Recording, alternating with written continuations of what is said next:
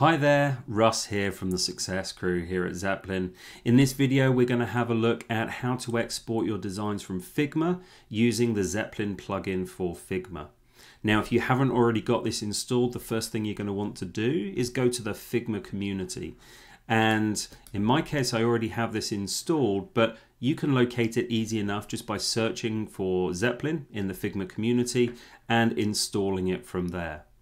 Now once you have that installed, it's really easy to then just export your designs. So I'm taking the 4 frames that I have here and I'm going to right click just on the workspace, select plugins and Zeplin. And what this is going to do is it's going to open up the Zeplin pop-up here. It's showing me that I have 4 frames selected and no components. And I'm going to export those. And it's going to go through a process of inspecting the designs that I have, preparing those and getting them ready for export. Now this will take a few moments and you'll see here that the progress bar indicates how we're getting on with exporting those. Once it's completed that, it will then pop you over into Zeplin and it will ask you which project you want to export those to.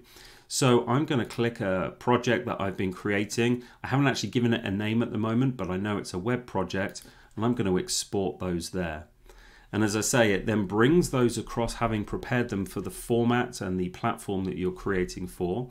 And once those have been brought in, you'll see that complete on the right hand side.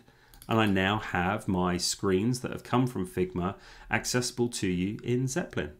And that is how easy it is to export your designs from Figma to Zeplin using the Zeplin plugin.